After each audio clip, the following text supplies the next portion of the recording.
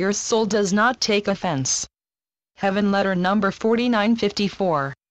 June 18, 2014. As you see it, so many other people make your life difficult. Strictly speaking, no matter how difficult you may find someone else, there is something within you that is impeding you. No matter how much proof you have, there is something within you that needs attending. When something on the outside strikes a chord in you has been struck.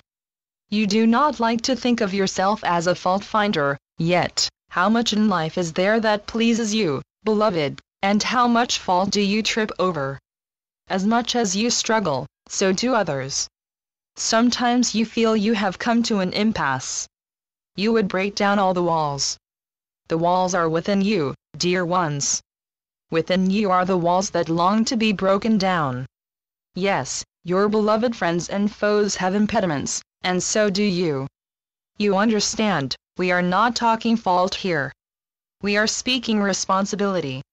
Let's look at responsibility in a new way.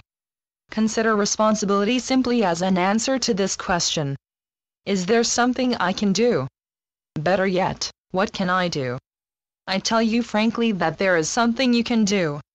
But, of course, the so-called other, can make some changes in attitude, understanding, etc. Certainly, and so can you. So must you. We are dealing with you, beloved. It is you that you have to work with. Change something in you, and the whole configuration of what you call a difficulty shifts. Yes, beloved, make a shift in how you meet whatever it is that you meet. I do not speak of a pretense of a change. I speak of seeing differently. I speak of your not seeing yourself as a mere walk-on in this scene. Somehow or another, you have been a factor in this scene.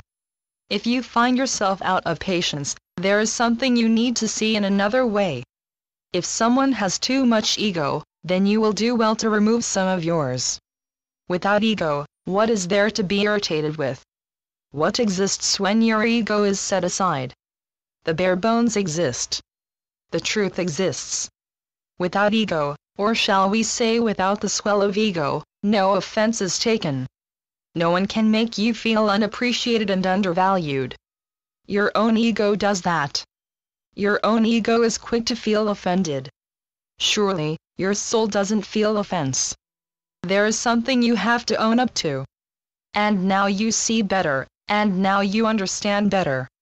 You calm down, and the seeming other can calm down. Whatever you are fighting yourself. You may feel that someone else needs to be knocked down a peg or two. That may be so.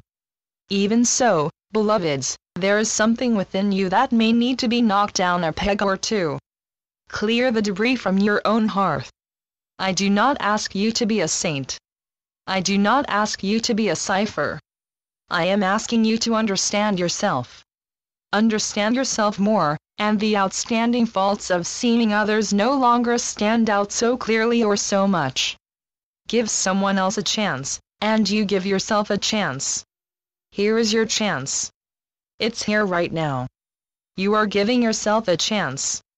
Life gives you as many chances as you require. When someone who is difficult for you to deal with moves away, he may still catch in your craw. He may indeed have left Earth, and he still catches in your craw.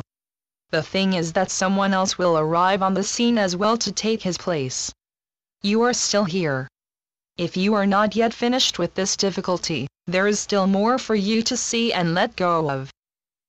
Channeled by Gloria Wendroff. heavenletters.org